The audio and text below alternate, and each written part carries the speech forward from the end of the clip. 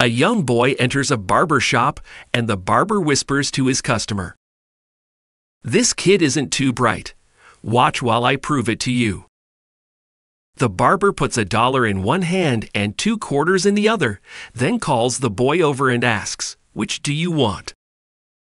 The boy takes the 2 quarters and leaves. "What did I tell you?" said the barber. "That kid never learns." Later, when the customer leaves, he sees the same young boy coming out of the ice cream store.